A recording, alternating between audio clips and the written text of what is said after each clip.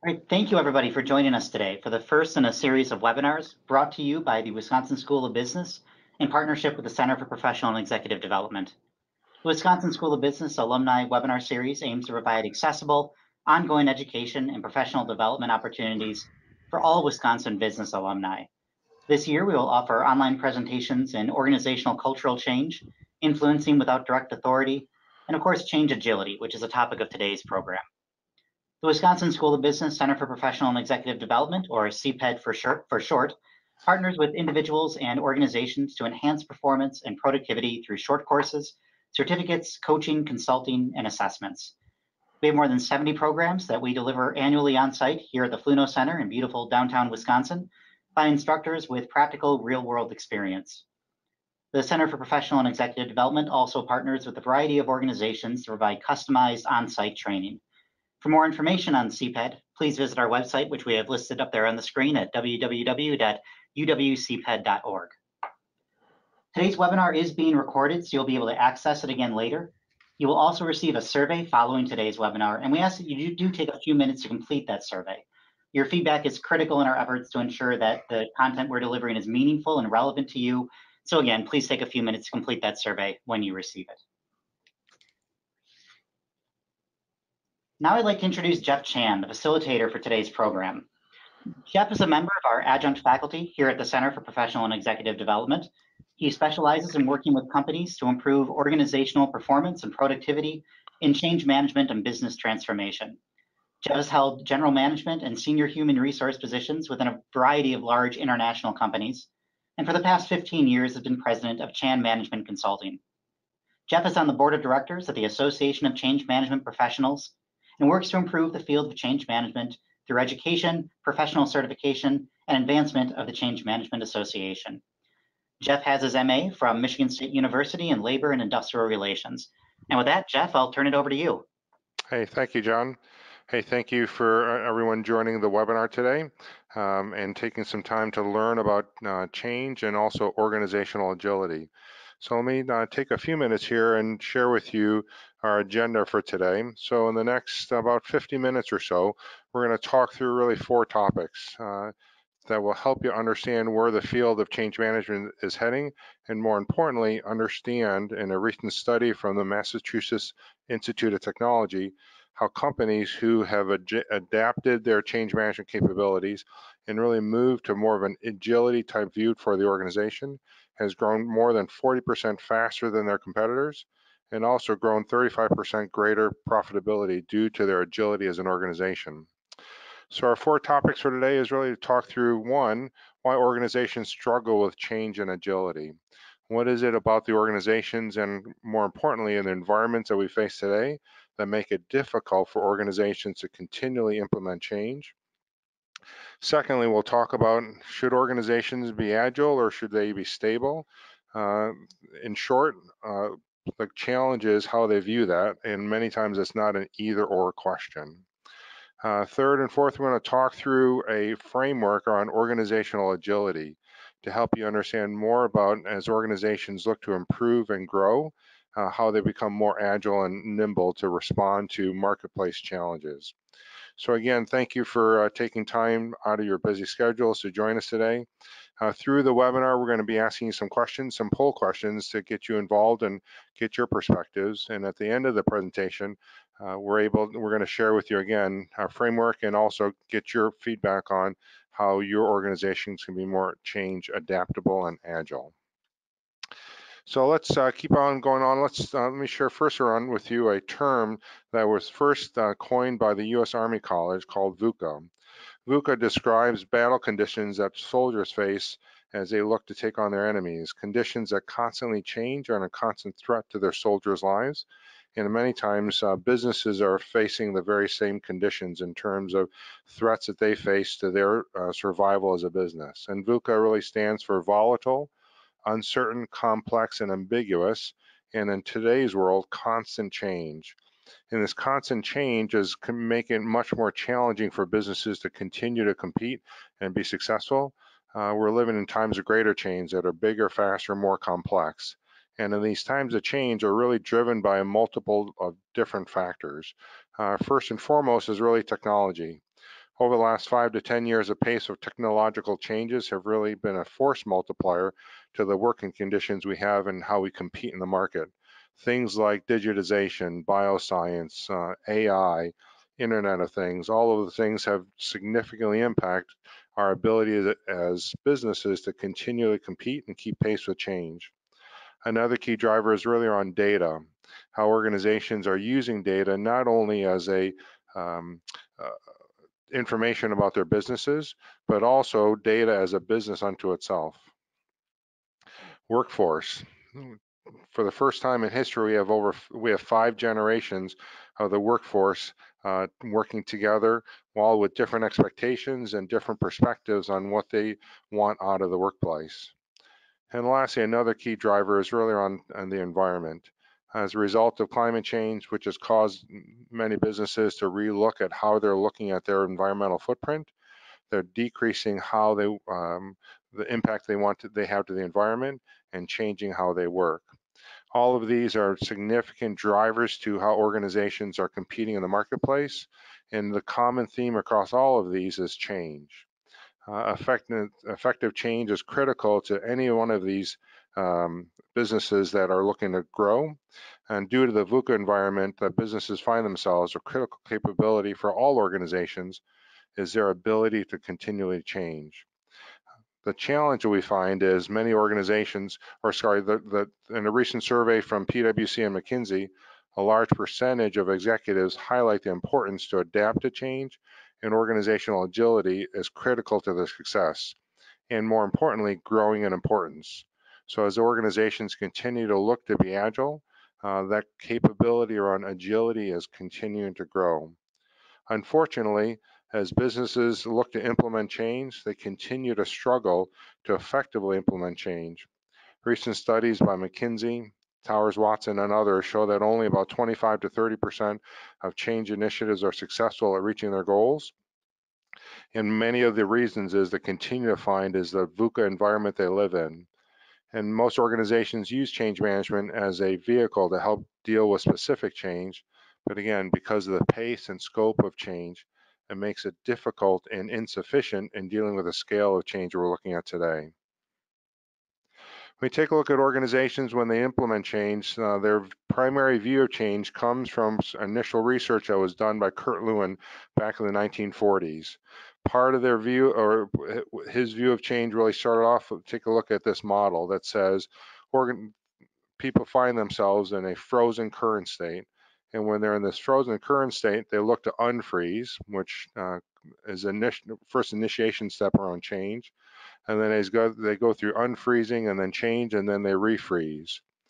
This view of change was very appropriate back in the 40s and 50s.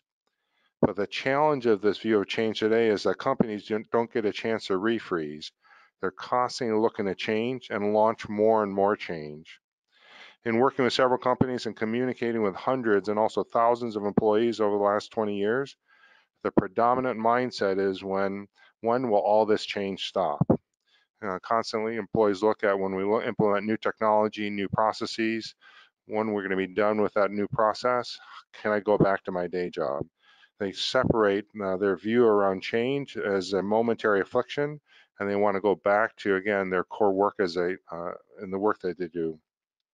But in our environment today, that means they view change as a constant, and then we're not going to have a chance to refreeze. Businesses are struggling when they see the pace of change in the environment as exceeding the pace of change they have within their organizations. Again, change management has been a focus around how we look at managing the people side of change. Since the 1980s, this change management has been continuing to grow and form as a discipline and practice in the field of management. And as we take a look at this, it's helped in some ways, but it's not been sufficient in helping take a look at how organizations continue to be successful in our environment today. The broader challenge that organizations are facing now is how do we be agile and flexible in the face of our VUCA environment. As I shared earlier, MIT study looked at organizations that are agile and responsive to changes in their market. They're realizing that over 40% they're growing faster because they're agile, and 35% greater profitability due to their agility. So the bigger challenge for organizations is continuing to be not only how do I continue to implement change, but also how do I be agile and nimble as an organization. So John, what I'd like to do is first ask a poll question of our webinar participants around change and agility. Absolutely. I'm going to pull up a poll question, and if I could ask everybody to respond to it.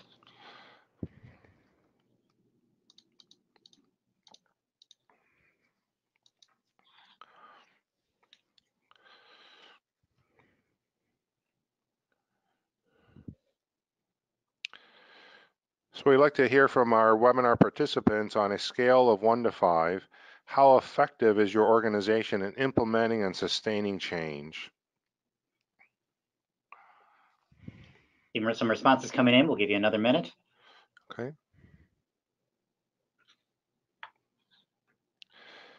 All right, let's take a look at the results. All right. So most respondents we see right in the middle, we implement some change, but make it struggle to make it sustainable, 46%. So about half the audience are right in the middle. About a third of the audience scored 1 to 2, and we struggle to implement change and make it stick. And there are the 3% of you out there that are great at implement change and sustaining change. And this is what we find with most organizations. They implement change, but because of a number of different reasons, find it difficult to sustain the change. Very much what I use as an analogy around a rubber band. As you stretch out that rubber band is when you implement the change, but the tension and forces in the organization continue to want that rubber band to retract and go back to where it was before. And one of the key challenges around change is how do we make it stick? And part of the challenge around making it stick is right when we've implemented the change, along comes another change that many times undermines that initial change. So let's take a look, John, at the second question around organizational agility.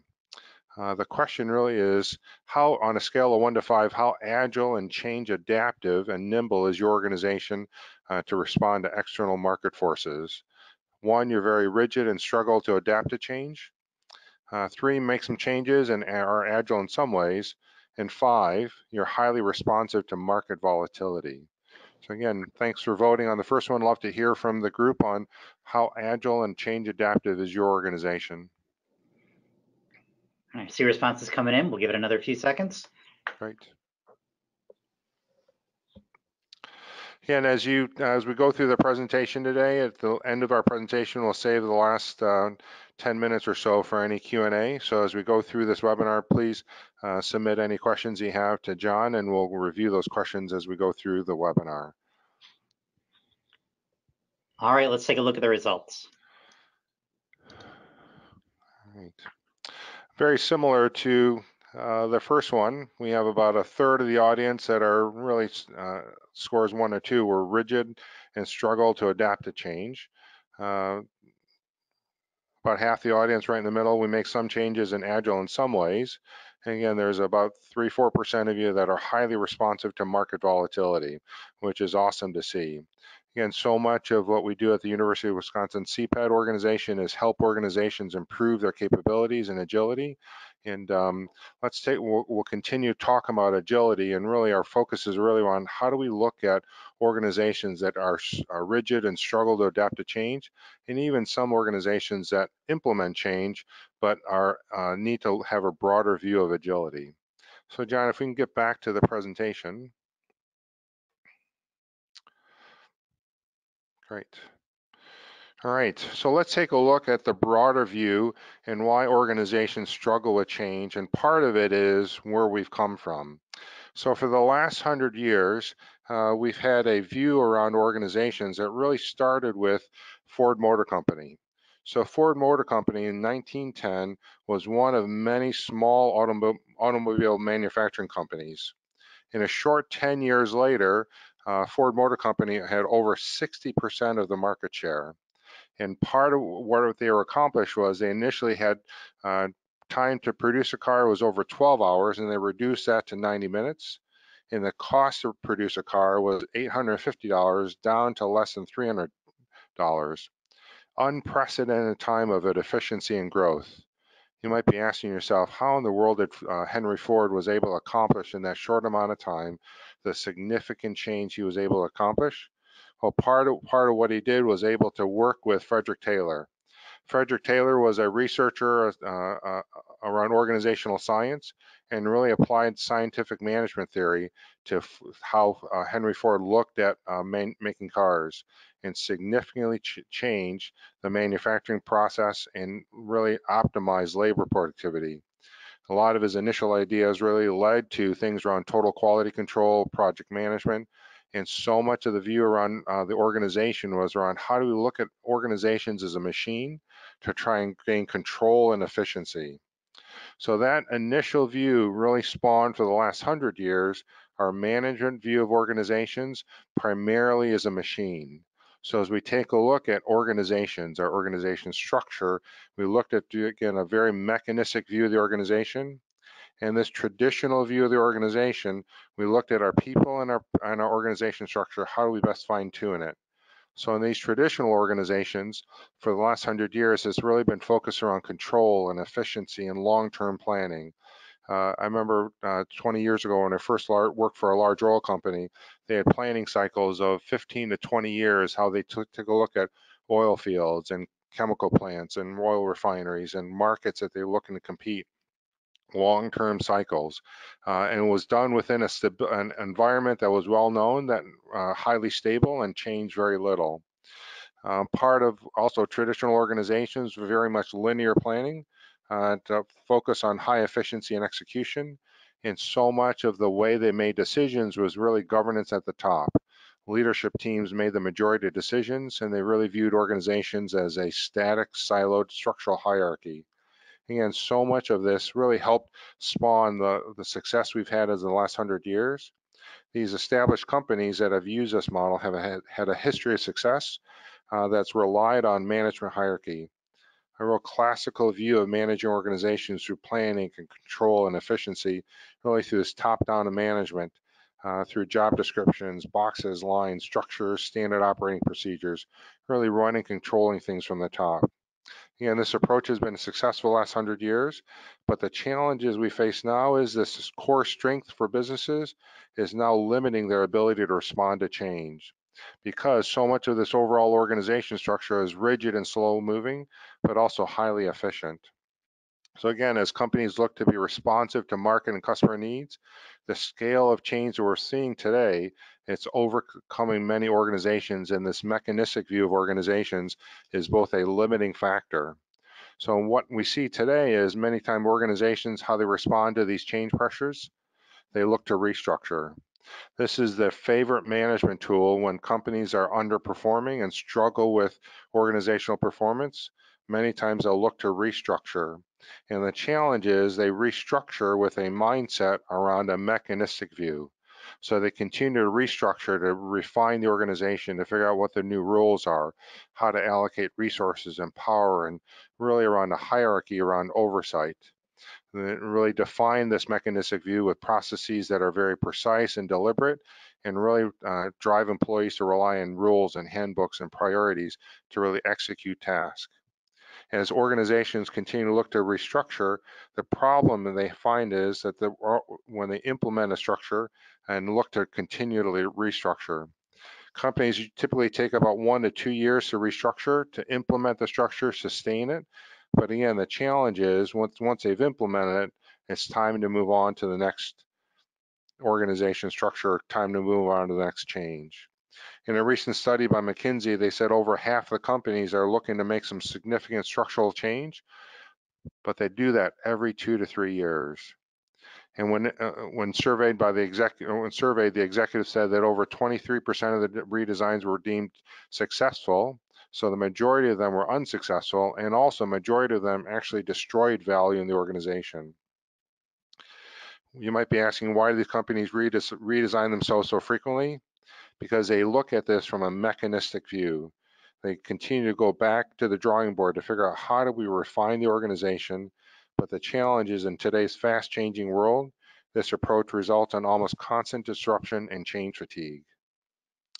So the challenge is, how do we look at organizations?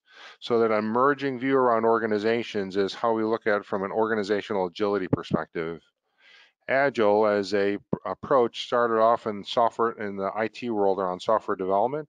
At first got started because organizations really struggle with the waterfall approach to software development, a lot of inefficiencies and disconnects between the business and IT. The Agile approach really scaled now to projects, and now really taking a look at a lot of organizations scale it to much broader principles applied to how organizations are run. So we need is really organizations that are agile, organizations that are able to identify and capture opportunities more quickly than their competitors at both operational levels and also strategic levels. And these strategic changes or operational changes is really more around your core business.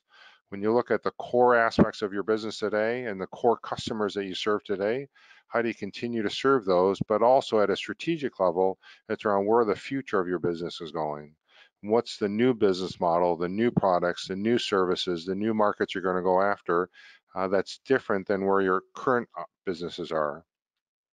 Agile organizations also take advantage of planned or unexpected changes in the market with speed, effectiveness, and flexibility. A small percentage of you identified in that survey, you guys do a great job of that today. But for the majority of the organizations, they struggle with, again, the unexpected and executing that with speed and flexibility. Also, they're able to transform insight from the market and be very responsive to what the changes in the market are, and they adapt quickly to change and effectively reconfigure their strategy, their structure, their people, and the process and technology towards value creating and also value protecting opportunities. So as we take a look at these organizations that are more and more agile, I was working with an organization recently in the Chicago area, and as we're taking a look at adopting more and more agile principles, so many of the leaders says, that's great, we love agile, let's abandon and throw out all our processes and all our standard operating procedures. And I said, wait, that's not the thing to do, because so many times organizations really view agile and the problems they face today or the issues they face today as a problem.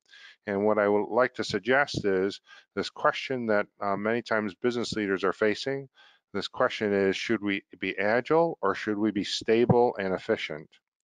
And I would suggest some of the work that Barry Johnson did years ago from the University of Toledo. He took a look at this whole area around, are we facing a problem today or are we facing a polarity? So a problem is many times can be defined as a situation that with a clear solution and clear issue that needs to be addressed. But many times in our complex VUCA world that we face today, we're facing polarities. And a polarity is an ongoing dilemma that we face and many times is unsolvable and contains seemingly opposite ideas. And these polarities are interdependent and really connected to each other. And what I mean by that, let me share with you some examples. So businesses today face this issue around, is it a problem or is it really more of a polarity? Should we grow or should we be profitable? Should we focus on the long term or should we focus on the short term? And the answer to that is always yes, you need to be able to do both. Should we centralize or should we decentralize? And I'll share with you an example in a minute there. But these polarities are very much, when you think about it, it's very much like you're breathing. Well, should I inhale or should I exhale? You can't do one, continue to do one without doing the other. And organizations in facing these polarities need to have both. So let me share with you what I mean by this with sharing an example. One of the continual challenges organizations face is, should I be centralized or should I be decentralized? And they view this as two ends of a continuum. And for both the polarities on the centralized and also the decentralized, there's pluses to both of these type of organization structures, but there's also negatives to both of these types of organizational structures. So the pluses for being centralized, you have strong standards and control, high levels of efficiency, functional excellence. And what I mean by a centralized organization structure, many times those are organized by functions, sales and marketing and IT and finance and HR, operations, supply chain. where those functions really across the multiple businesses set the standards, set controls, and really drive efficiencies through the organization. But there's also many positives to being decentralized. As we look at organizations that are decentralized, again, formed primarily around customers or markets or product areas, they are closer to the customer, responsive to market changes. They're much more flexible and higher levels of autonomy, again, that are more responsive to their businesses, the needs of their customers, and as a result, their businesses are, again, more flexible and nimble. As we take a look at it, both of these ends of the continuum also have negatives to them. So on the decentralized side, many times highly decentralized organizations have redundant processes and resources. So across the multiple business units, they have redundant resources, redundant people, redundant technologies or equipment or capital equipment. They also lack standards and controls across. Also on the centralized side, of the organization or polarity, things can be, if you're highly centralized, you can be bureaucratic, inflexible, rigid, slow moving, all those different elements. And what many times what happens for organizations is they find them on the negative side of one of these polarities. So last year I was working with one organization that was heavily organized by business units, multiple business units, and part of what they realized was the highly inefficient structure, redundant people and processes and roles and technologies across. So what they said was, because we are so decentralized today, where nirvana would be is if we were to centralize as an organization. So what they attempted to do was swing the pendulum from being decentralized to centralized. And as they wanted to say, we want to drive higher levels of standards and controls, of efficiency and functional excellence, when they see this as a problem to be solved and not recognizing the value and benefits of both sides, they started actually dropping down after they implemented structure. That structure drove to high levels of bureaucracy and inflexible and rigid as these functional leaders continue to drive higher levels of efficiency and control. They weren't responsive to the marketplace. So what we see for many organizations, when they swing the pendulum from one side of the process of decentralized to centralized, a few years later they come back and say, you know what, we're experiencing so much of the negative of centralized, let's swing the pendulum back over to being decentralized. And this cycle happens time and time again. Every time I teach a class at UW-CPAD and talk to clients, they continually see the swing of the pendulum back and forth because they see this as a problem to be solved. So this issue that we face around, again, you can replace centralized and decentralized with, should we be agile or should we be stable? The issue is we need to be both. Organizations have to be both stable, meaning they have to have processes and structures and governance that are resilient, highly reliable, and efficient. And where we see many organizations today are at that level. They have a lot of structures and processes and controls in place. You also have to be dynamic, nimble, flexible, adaptive to what the changes or forces you're facing in the marketplace. So companies need to design their structure and governance and processes really to support both. They have to have core elements of the business that focus around how do we be the most efficient, highest quality, highest service to our existing customer base, and responsive to those needs. But they also have to have structures and governance and processes in place that are dynamic and agile to be able to support new challenges and new opportunities and new issues that pop up in the market. So agile organizations that are truly high levels of stability and high levels of being fast and nimble are very rare, and also are an emerging need for many businesses. And many of the businesses that we work with, again, are highly stable, and they're struggling to find out how do we be more dynamic and nimble. A framework that McKinsey came across that really, I think, describes this really well on how do we be both agile and stable. So in this 2x2 matrix on the horizontal axis is we have stability and efficiency. So we have elements of organizations that could be weak on the left-hand side, and then organizations that are strong on the right-hand side. And then on the vertical axis, we have organizations that may be dynamic and flexible. So we have weak and also strong. And so organizations that are weak in terms of stability and efficiency, but also weak in terms of how flexible and dynamic they are as an organization trapped. How McKinsey would characterize it is their inability to really be efficient in how they serve their customers, and also inability to be responsive to market changes and volatility in the marketplace. You don't see these businesses last very long. So if you have a business that is in a trapped environment, again, many times they will not be around for very long. Organizations, we see a lot of startup organizations that are really flexible, very autonomous, respond to all the different needs of the business, of market conditions, but they're very inefficient. So we see a lot of startup organizations, and especially a lot of tech startups find themselves this way because they're so focused on the customer, they're not able to scale and continue to grow and be efficient and really drive high elements of stability because, again, they're so flexible. Where we see most organizations is really down in the bottom right. On the bottom right, we see organizations that are traditional, that are highly efficient and stable, but also mechanistic, bureaucratic, slow moving. I was just working with an organization this last week, and a large insurance company in the Chicago area, and they would characterize themselves as, again, very efficient and stable, but very slow moving and inflexible in terms of how they're able to respond to market conditions. So we take a look at organizations that, again, are high in terms of their stability and efficiency, but also high in terms or strong in terms of being dynamic and flexible.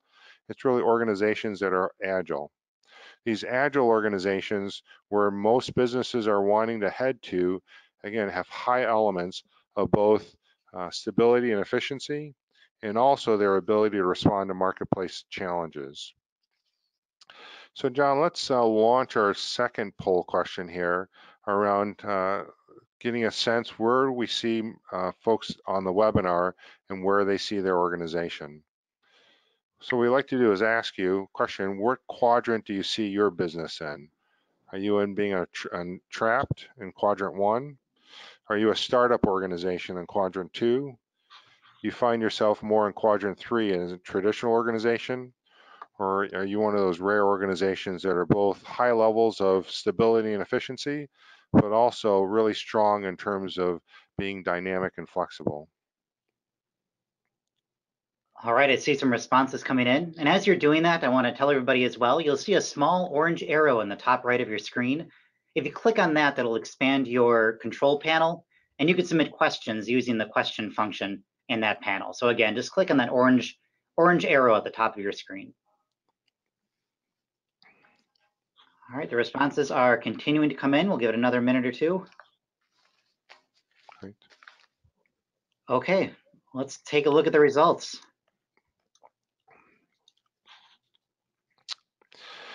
Yep, so very much what we anticipate for most organizations that we see. Some organizations are trapped. Again, that's a challenging place to be, that you don't have defined processes or roles or structures in place to be really efficient.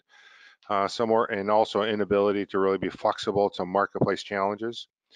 A lot of organizations are in their startup. 16% of you are in your startup. Again, high levels, very flexible and dynamic, but have not taken the opportunity to improve in terms of efficiency and defining processes and improvement. But majority of organizations really find it traditional. And you scaled as an organization and have been successful, and a core part of your business is around serving existing customer needs. But we see is so much of that business is under attack. Again, what I shared with you earlier, working with a large insurance business. In this large insurance business, they see their traditional competitors, other large insurance businesses, but what they're seeing more and more, and it becomes more of a threat, are their non-traditional competitors, tech startups, venture funds, private equity. They're moving into their insurance space with whole new business models, whole new ways of taking a look at how better to serve their customers' needs. And as a result, there's a significant shift and take a look at how they're doing their business. So again, this, John, I think this poll question again really reaffirms where we see a lot of organizations that are highly efficient. Again, I would say in the last 10 to 20 years, there has been such great work done around continuous improvement and lean and Six Sigma and process improvement, all great things. But also another element of where organizations need to head is very much around how do we be agile and nimble and flexible. So we can get back to the PowerPoint. Great. All right. So as organizations recognize the need to be able to improve, again, not to abandon their heritage around being highly stable and highly efficient and a lot of controls, the answer to improve agility is not to abandon that legacy and the strength of an organization, but really to build on top of that to be able to say, how do we be more agile? And we borrow from this process improvement capability maturity model that say this journey to be more organizationally agile can't be a flavor of the month. It has to be around how do we build organizational agility disciplines in terms of practices and management capability over time. And we see most organizations as they continue every year to tackle a different part in terms of different management practices, new processes, and new ways of improving and growing over time, and improving that in these different areas. And we take a look at management practices. I'll share with you an example. So organizational agility management practices, one of the key areas is really around how we do planning and goal setting. So in a traditional organization, most organizations, how they set goals, they go through an elaborate annual goal setting process that if your calendar year, if your fiscal year is a calendar year, so in the fall, they typically spend a lot of time working through establishing annual goals and plans in the September, October, November timeframe, launch then annual goals in the first quarter of the following year. Goals are deployed and cascaded through the organization through formal mechanisms. But what happens though is once they've gone through that annual exercise, there's a real disconnect between those plans and goals and what the day-to-day work of the teams are. There isn't a real ability then to respond and adjust and react to any marketplace changes. So there's a disconnect again across the enterprise view of our plans and goals with the day-to-day work of the business, with the needs of the business. And from a performance review perspective, many times what we see for leaders is they do the annual performance review, but it doesn't reflect at all anything that happens on a monthly or quarterly basis across the organization. So this traditional view, again, these processes were very effective in an environment and in market conditions that were stable, relatively unchanged. And when you're able to set annual goals and execute that with an environment that doesn't change, that's the exact right process and the exact right disciplines. But in the VUCA world that we're seeing today, we need us so that we are more responsive. So we see with agile organizations, they set goals on a more quarterly or more frequent basis and update those across the organization. These goals are adjusted as priorities change. So what they have is they have their frontline employees, they have managers and leaders in tune with what's going on in the marketplace. And as they take a look at where it's going on in the marketplace, they're able to then translate what's going on the outside into priorities on the inside. So they adjust their priorities, they review performance frequently. Again, goals and plans are updated based upon external changes on a much more frequent basis. So the planning goal setting changes not only in terms of frequency, so how often plans and goals are set, but also the focus and the framework in terms of how they look at setting goals. Are we setting goals in terms of unchangeable, unmovable actions? Are we looking to learn from what's going on in the market and what's learning from our businesses? Another key area in terms of management practices for organizational agility is how we allocate resources. So in traditional organizations, resources or people are owned by their managers, and many times the predominant theme is when we have siloed organizations. We can't share resources across, or we struggle to be able to identify what changes need to happen in terms of our people priorities across this business. So these siloed practices from different functions around sales and marketing and operations and supply chain. But when a market condition exists and challenges exist, it's not going to cleanly hit any one of those functions. Many times it happens across. So again, I use that example from the insurance industry I just worked with this last week. Some of their frontline folks that work in customer service that receive feedback from their customers, as they're receiving feedback from customers in the customer service area, they struggle to communicate from customer service into operations and then also connect with sales because they don't have mechanisms in place to not only connect the silos, but also communicate so they're able to respond effectively with new priorities and how they're going to better serve their customers. We also see our resources are spread across multiple projects with little clarity on what priorities we face as a business. So in traditional organizations, again, resources are siloed and we're not able to share across.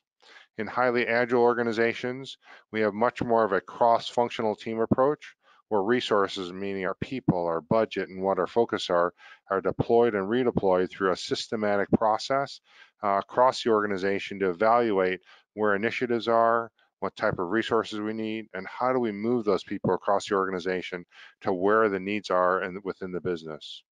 So as we take a look at it, these management practices are ultimately at the core of what needs to change for organizations to move from being highly traditional, highly bureaucratic, or highly siloed as a business to being much more agile as an organization. What we've done through the University of Wisconsin CPED is establish this organizational agility framework. And this framework has multiple elements that take a look at highly agile organizations and what they do. And again, highly agile organizations have multiple elements that both support your core stable business, but also support the future in terms of where we need to go and elements of strategic agility. So our organizational agility framework starts first with leadership and management practices, the disciplines and practices of our leaders and how well they communicate, how well our leaders really influence others. In a traditional organization, they influence others through hierarchical authority. So many times I see organizations that leaders that because of their title, because of their VP title or director title, they drive authority and they're the ones primarily making decisions. In highly agile organizations, leaders influence through coaching and development rather than their hierarchical authority. Management practices, again, for frontline managers, how they're developing their teams, developing their employees to have an external view of their business, knowledge of how the organization works. There's a whole set of management practices and leadership practices that organizations that are highly agile that are different than traditional organizations. How another element of their framework is around organizations that are highly agile, how they do planning and goal setting. I shared with you on the previous slide an example of organizations in terms of how they change their planning processes. Again, it's not just their frequency, but it's also the focus of the planning and how they have mechanisms in place to learn from what's going on in the market and adapt and change their plans and goals. How another practice is around performance review, resource management processes, and a whole set of disciplines and practices around that. Here in the middle, we have two different elements, how businesses run the current business. Again, the focus around this part is really around stability and efficiency and quality against your core business. And what we need here in terms of agility is more operational agility.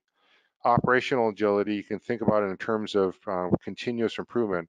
How do we continuously improve our current book of business with our current customers, our current services and products, and continuously improve and be agile and respond to feedback we're getting from our customers in terms of changes that are needed, but also an element of how do we change the business? How do we start thinking about what's the future of our business in terms of new business models, new products, new markets, new regions, new services? And it's really around our strategic agility that we can innovate and drive new ways of working. And core to this part of strategic agility is really how do you take the data from the market and innovate, but then also how do you take that data and really iterate and experiment with new models, new products, and new services. And again, we talked earlier about that whole agile process and agile methodology. This is very applicable here in terms of how businesses learn and innovate and drive new business directions for their organization. And the last area really deals with employees and culture. So at the foundation, or early on, I talked about having 5 generations of the workforce working today. Each one of those generations have a different view around agility in terms of their personal resilience, how they're able to learn new skills, learn new ways of working, how adaptable, how change responsive they are. Highly agile organizations have practices and disciplines in place to really do multiple things. One, they help their employees continually have a view of the external market. Some businesses that I talk to, their employees rarely even know who the customers are, what the market conditions are, what their challenges are, who their competitors are. So highly agile organizations, the employees have a strong sense of who their competitors are, and also what the how they compete with those in the marketplace. Other disciplines they also have is helping their employees continually grow and learn. So they allocate budget in terms of dollars and also time to let employees grow and learn. So they're continually being personally agile and learning new skills. So this framework lays out multiple areas, a number of different management practices and disciplines that are needed for organizations to be highly agile. That concludes our presentation, but again, what I want to do is summarize to say organizations, because of the environment that we face today in terms of VUCA, volatile, uncertain, complex, and ambiguous, the predominant view of organizations as a machine, a mechanistic view, is no longer a sufficient model. We have to think about how do we both be stable as an organization, but also be agile and applying these different framework and disciplines. If you're interested in learning more about the organizational agility framework and also about the agility practices, on the screen we have John's contact information, and also on the follow-up survey, you'll receive some of that information. So John, if we can do now is open up the lines for any questions. If you have questions around organizational change and organizational agility, I'd be happy to take any of those questions now. All right, thanks, Jeff. I have been gathering questions as we've gone through the program today, so I'm going to go through the list here and we'll get to as many as we have time to. So the first, Jeff, is how do businesses who are used to doing things a certain way change the mindset of their employees who may view change negatively? Sure. I love that. I love that question because before you're able to effectively change processes and practices, the first thing that has to change is really mindsets. And I would say it's not initially, it's not going to be the mindsets of employees. It has to be the mindsets of the leaders that initially change. And when you take a look at the mindsets that need to change from the leadership perspective, they have to first understand what is it. Again, one of the key principles around effective change is to never disrespect the past. So your organization structure in terms of your business model, your processes, your technologies, how you've run your business in the last 10 years has been the right business model to serve your business if you've been a successful growing business. But because of the environment that we face, again, the VUCA world that we face, because of the constantly changing market conditions, that business model, that structure, that process, that technology is no longer sufficient to be a viable model moving forward as a business. So in order to change mindsets, you have to help people understand what's going on in the environment that says your business model and the practices you have are no longer a viable approach to how you're going to compete. So in changing that mindset, look to the outside. What's going on in the outside? Competitive factors that will limit your ability to be successful as an organization. Great, thank you, Jeff. And what are some of the best tactics you can share for a large company to migrate from a traditional mindset to an agile mindset around change? Uh, What I would say, I think it relates back to the first question. Again, this migration or movement is really around how do we as a business continue to look to the outside and identify what practices need to change. So what I would encourage you to do if you want to learn more about these management practices is contact John. We can send you more information about the 20 plus management practices that are needed.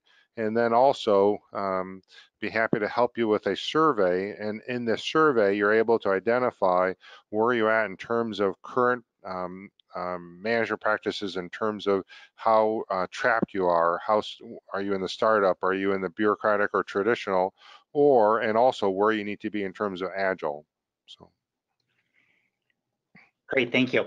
We had a couple questions around metrics and measurement, Jeff. So what metrics are used in change management and organizational agility, and including lead indicators and lag indicators? And how do you use those to measure an organization's progress moving to an agile mindset? Sure. I would say two things here in terms of measures. So from a metrics perspective, in a traditional change management project, metrics has to first start off with what are the intended business results that change is looking to improve. So if you're looking to implement a new ERP system or some new technology, what's the end outcome of that new technology? How is it going to help you improve your operations, be more efficient, be more profitable as a business? Identify those outcome business results, and then working backwards from those business results, identify then what are the behaviors that need to change to effectively implement that change and achieve those business results. And what I always do from a change management perspective is really measure change adoption. What percentage of behavior adoptions are people adopting those new and different behaviors that will ultimately drive those business results? Same thing from an organizational agility perspective. As we start identifying then processes and practices in terms of what are the behaviors that are needed to drive new agile behaviors, new agile processes, and what's a business result, we're able to measure those leading indicators around behavior change. All right, thank you. Now, Jeff, you had touched on the need to re-examine how goals are being set and measured. So Yes. do you have any insight as to how organizations can set longer term directions and goals so that they can be agile on annual, quarterly, and even a daily basis? Sure. And then related to that, any ideas on how organizations can measure and reward people against those goals as they progress towards them over time? Sure. So it goes back to, should we set long-term goals or should we set short-term goals? And the answer is yes. You need to be able to set both a longer-term vision and direction that really sets a broad highway or broad roadmap for where you as a business need to go, but recognizing that within that broad roadmap, there has to be bumpers or boundaries of where as a business you want to head, but recognizing that that path is going to be fairly wide. And as you set monthly or quarterly goals and plans in the short term, as you set those plans and goals, it's all about learning what's going on in the market. As you implement that new product or roll out that new service, what is the market telling you in terms of the responsiveness of that uptake for that new product or service that fits within that short-term plan, that fits within the broader long-term plan? Great, thank you. And Jeff, can you speak to any of the unique challenges that non-traditional matrix organized organizations might face when trying to utilize these principles to, again, achieve an agile mindset? I'm sorry, so you say non-traditional matrix organizations? That's correct. Yeah, I would say for matrix organizations, that is definitely a organizational design intended to be able to help really drive connections across from a functional perspective and also from a business unit or customer perspective. And I really do like the matrix organization as a design to be able to help drive high levels of efficiency and controls and standards, again, from a centralized perspective, but also it's a mechanism to be driving that responsiveness to the customers and the markets that you work within. So as a matrix model that works well, it is really around the ability to be able to pull priorities and set resources across that matrix that is critical to be able, again, move from an agility perspective to high levels of efficiency and control. All right, thank you. And in terms of culture and organizational values, can you talk about how a shift to an agile change management mindset might impact those two elements? Sure. Yeah, the culture is a key enabler to be able to work within a highly agile organization. Let me give you an example. So again, I share with you, I worked with a large insurance company, and in this large insurance company, they attempted in the last 5 years to implement various new services and new technology. And the predominant mindset that the leadership had was these ventures and what they had were failures. That predominant mindset that said, we tried something, it failed, it didn't work, let's abandon that effort and move on to the next new thing. From which that mindset and that culture and was communicated through the organization was very much of that traditional mindset that we're going to try something and we're going to implement it. If it doesn't work, that effort was a failure, and let's abandon that effort and move on to the next one. So the people that worked on that effort were demoralized. They felt like a failure. They viewed it as failure. Organizations that are highly agile, the mindset and the culture is significantly different. And the difference is they don't view those things as a failure. They view those very much as a learning opportunity. So when we rolled out this new service, rolled out that new technology, what did we learn about what didn't work and what adjustments do we have to make? Because again, the environment that we live in is constantly changing. And as it's constantly changing, what worked this year may not work 2, 3 years down the road. So how are we continue to remain flexible and adaptable and learn and pivot? So organizations, again, that are highly agile, take the mindsets of leaders and take the culture and move it from a failure perspective to say, what do we learn and how can we grow and improve and change as a result of that? All right, thank you, Jeff. And can you give any advice for a team that's currently going through a restructure on how to work through it successfully despite a top-down imposition of the new structure? I'm sorry, that last part, a top-down. Imposition of the new structure? Hmm. Well, I see a lot of organizations that when the midst of a restructure, it is very much dictated from senior leaders around what that new model is. And what I would say is, uh, how do you, within that broader structure from a bottom-up view, is very much of a socio-technical redesign. How do we take a look at our customers and our processes and our people, and how do we design then processes that are enabling that within the broader macro structure? And in the short amount of time, it's hard to be able to answer that. But when I do organizations that design, there's always a top-down view, the macro level structure, and then the bottom-up view that really are on the details or how do we best serve our customers within that model. So what my advice would be is you can make any high, macro level structure work by looking first at your customers and how best you serve them. Great, thank you, Jeff. And thank you everybody who took the time to attend today's session. We're unfortunately out of time, so we won't be able to respond to any additional questions. But I do, again, want to thank everybody for attending. And Jeff, we want to thank you for sharing your expertise and insights with us all today. And don't forget, we have 2 additional webinars coming up here over the next several months. Catalyze Performance Through Cultural Transformation will be held on July 17th. And then Mastering the Power of Influence will be held on September 25th. And you'll be receiving more information about both of those in the future as well. We hope you can join us there. And in the meantime, as I mentioned at the top, you will be receiving a survey about today's webinar in your email in the next day or so. So please keep an eye out for that. And included with that email will be a link to a recording of today's program as well. So again, Jeff, thank you for sharing your insights with us. And thank you everybody for taking the time out of the day to join us. And we hope you have a wonderful rest of the day.